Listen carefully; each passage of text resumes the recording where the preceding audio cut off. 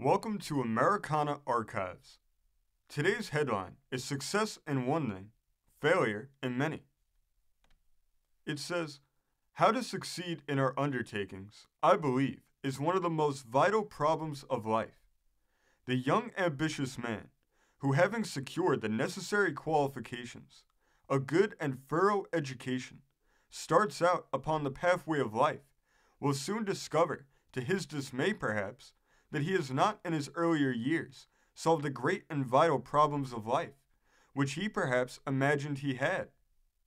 He must, as Goff says, go and find out what he has to do, and to restrain himself within the limits of his power of comprehension. This, of course, implies that he must be a man with a high aim and a steadfast purpose, remembering that to fight it out it takes all summer, is one of the great and vital secrets to success in life. To solve the problem of life is to find out his mission in this world, whether it be to practice law or medicine, or whether it be farming, mechanics, or engineering. He must concentrate all his energy, all his patience and persistent efforts, or failure is inevitable.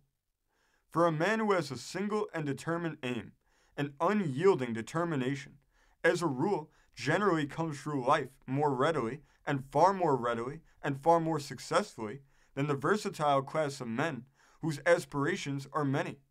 As we all know, the many-sided man, that is, the man who wishes to be everything, commonly amounts to nothing, because a man who attempts everything will never do anything in a masterly way.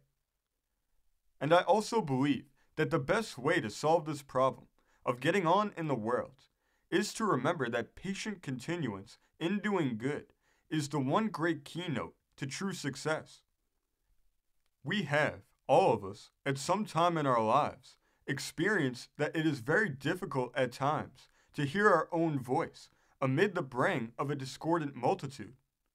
The man who perseveres, in spite of a world of discord, and who does not give up in despair because of seemingly slow results, is the man who succeeds in life.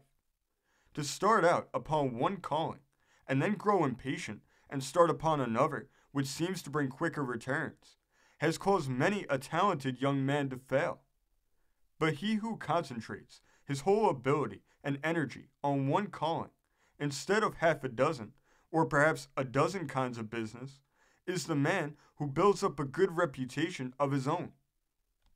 In all vocations of life, there is special need of skill and accuracy, but these qualifications cannot be attained by the many-sided man, and therefore we would conclude that the best way to get on in the world is to choose the one vocation which we seem to be best qualified for, and then, inspired by the spirit of the master, go ahead and success is ours.